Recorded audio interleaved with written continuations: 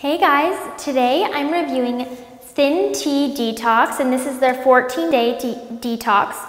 I gave this detox tea 3 out of 5 stars, so I found it to be slightly better than your average detox tea. This comes with obviously 2 teas, one for the morning and one for the nighttime. And both of them are loose leaf teas, which I like tea bags better just because loose leaf teas create an extra step in putting them in the infuser. But it's not that big of a deal. Both of these you steep for 3 to 5 minutes in boiling water, so that's easy enough. You don't really need to worry about over steeping these ones too much because neither of them have senna, but they both contain dandelion root, which is a mild laxative. But I would just stick to the instructions, but like I did, I brewed them 3 to 5 minutes.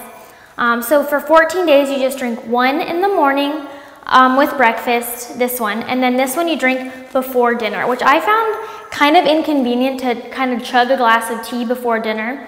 I think that they try and make you more full so you don't eat at dinner, but that didn't really have that effect on me. I just found it inconvenient to drink a full glass of tea before dinner. The taste. So the morning detox tea tastes really bad. It tastes like an herb or a spice, and I think it's the fennel seed in here. It had a very kind of strong flavor. It did grow on me as the days went on. I didn't hate it as much, but I never enjoyed it.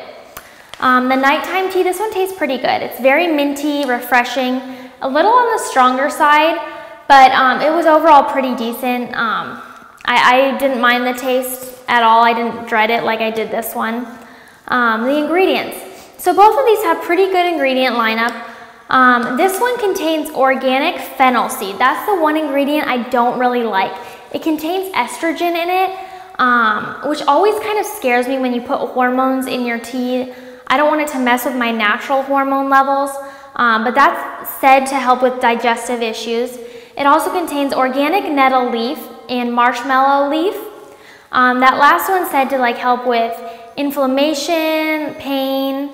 Now this contains organic peppermint, which is an ingredient that I love. It's said to help with a lot of different things. It tastes good. It has olive leaf in it, which is an interesting ingredient with some kind of crazy claims about it. It's said to help prevent cancer, which I'm not sure I believe, but I don't think it hurts anything by having it in here. They both contain dandelion root. Like I mentioned earlier, it's a mild laxative. It didn't really have a harsh effect on my body, so I don't mind it, but I wish they only included it in one of the teas instead of both. I don't think you need to have it twice a day. I think once a day would be enough. Now, the results I got while using this tea after the 2 weeks, I actually really liked the results. I felt a lot less bloated. I felt like I was losing weight, but I don't think it was solely from using this detox tea.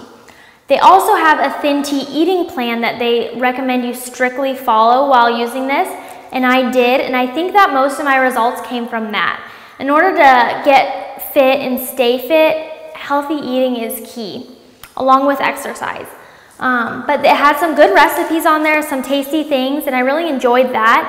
I think that having the detox tea in addition to that helped boost my results, and it definitely didn't hurt anything at all. But I felt great. I felt skinny, strong, definitely less bloated.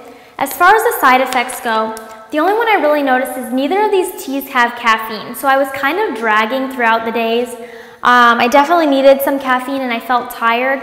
I wish the morning one at least had caffeine in it so I could really get some energy to do my workouts in the morning. Another good thing about this ThinTea is they have a 14-day money-back guarantee, which is great. It's rare to find a tea company that stands behind their products. You can try this one, and if you don't like it, you can send it back. So there's very little risk in trying it. So overall, I ended up giving this tea 3 out of 5 stars. And for more information on this detox tea and many others, please visit us online at DetoxTeaGuide.com and on Facebook and Twitter.